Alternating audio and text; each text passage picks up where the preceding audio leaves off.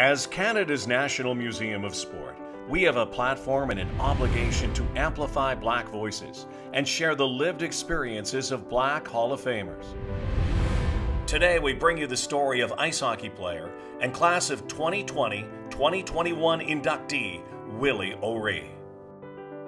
Willie O'Ree is best known for being the first Black man to play in the NHL.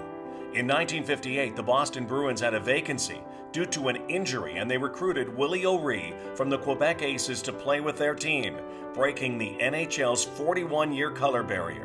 When asked about his experience in the NHL, Willie said, "Being in Boston, back then they were noted for their prejudice, but I didn't notice anything. I was very happy to be a part of the Bruins. I was accepted by all the teammates. The coach, Neil Schmidt, general manager, Lynn Patrick, he says, "Well, you're just another player that we think can help win games for us." So I faced a lot of racism and prejudice, especially when I went to New York, Detroit, and Chicago. Not only from fans, in the stands, but players on the opposition. In discussing the only racially driven fight he had, provoked by a Chicago Blackhawks player hitting O'Ree with his stick across the face because he was Black, O'Ree spoke to his great character, explaining that despite the amount of racial remarks he heard on the ice, he chose not to be provoked and to instead focus on the game he loved. I never fought because of racial remarks or racial slurs. I knew that I'd be in the penalty box all the time.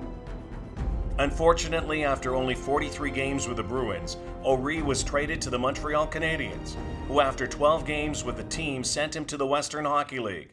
O'Ree did not get the call to come back to the NHL and finished his career after 11 years in the WHL. Due to the racism Willie faced in his ice hockey career, today he works towards making his sport more inclusive.